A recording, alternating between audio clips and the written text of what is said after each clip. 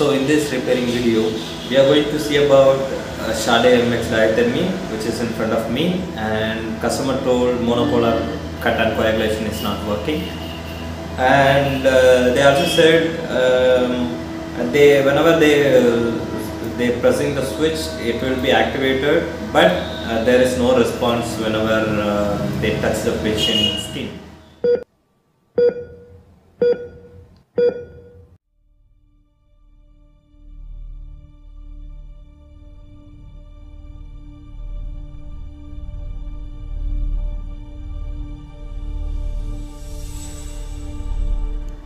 So this is a machine,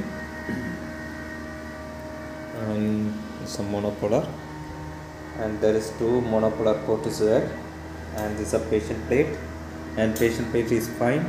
Let's switch it on the machine.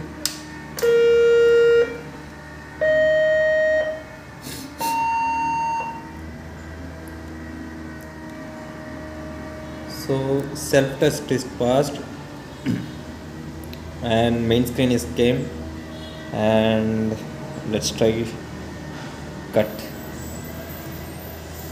with 50 or 60. Okay, so it is activating, and coagulation is also activating because the monopolar pencil is new. Okay, now let's try cutting. Cut.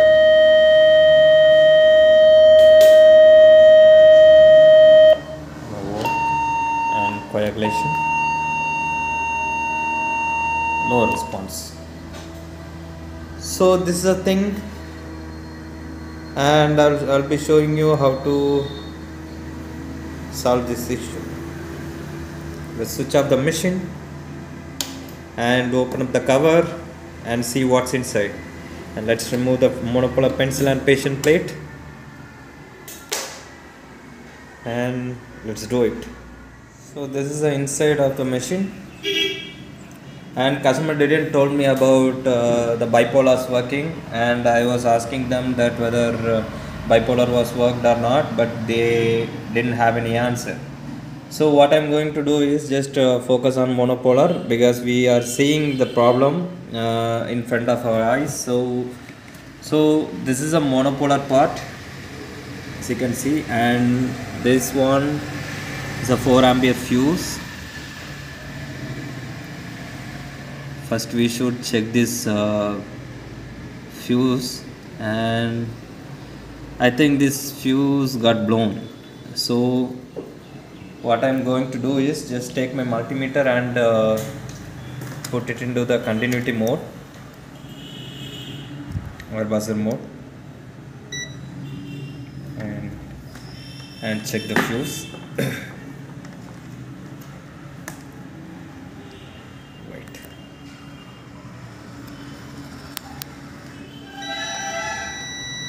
Okay.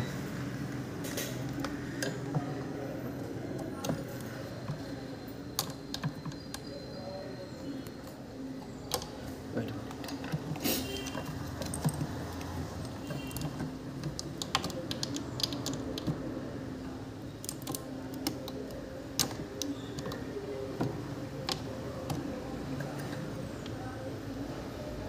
Nothing. The fuse blown. So if this fuse got blown, we should check this transistors. 4 transistors are there. We should check those things, and here we can see one capacitor. It's this one, this blue color one. I'll zoom it.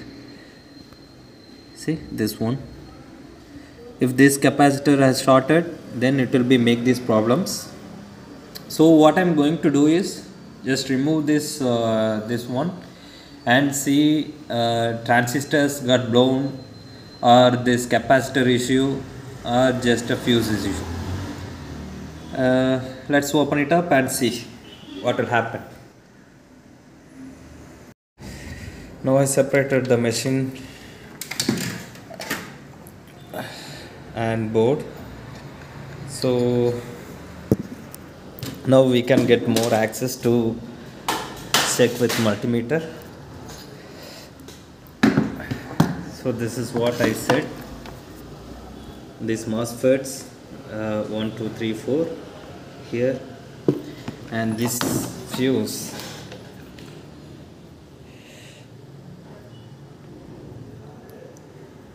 blown, and this capacitor I said, this one, yeah, that blue one, center one, yes, this one. So what I'm going to do is just check first this capacitor. I'll check this capacitor first. If it is shorted, then it will make this fuse blown, or else if that capacitor is fine, I will check these transistors, I mean MOSFETs for shorts.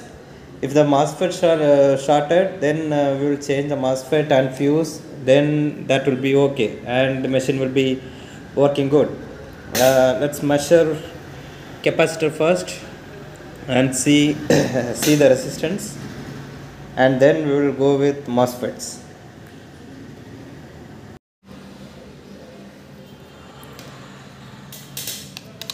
Let's put the multimeter into the continuity mode, and this is that capacitor, and capacitor showing 50 ohms, which is good. And then we'll check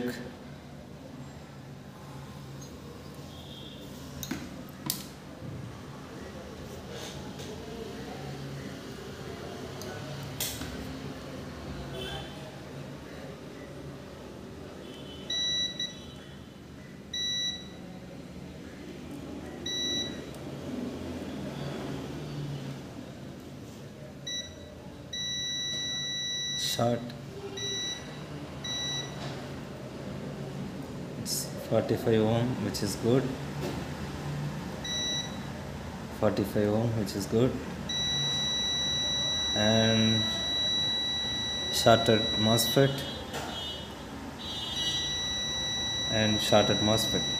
We have two shorted MOSFET here. So let me flip the machine and see. So here we got two shorted MOSFETs, and let me check here too, this side too.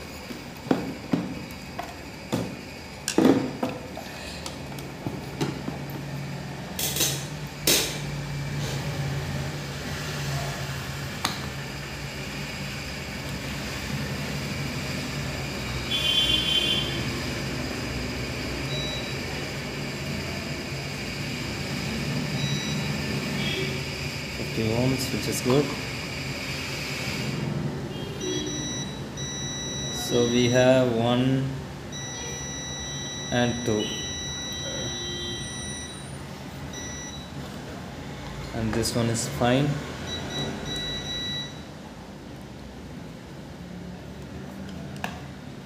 And you can see 45 ohm, which is good, and 45 ohm, which is good.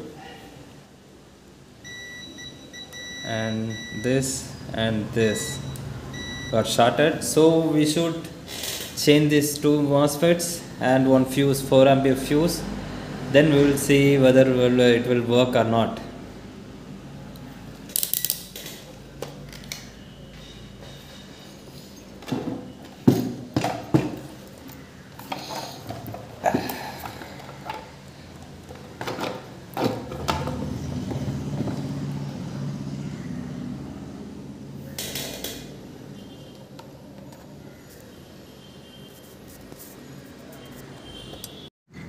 Now I removed both of the shorted MOSFETs and replace it with new one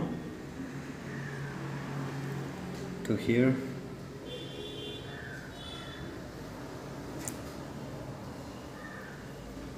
And I'm gonna replace this fuse too, and this is 4 ampere.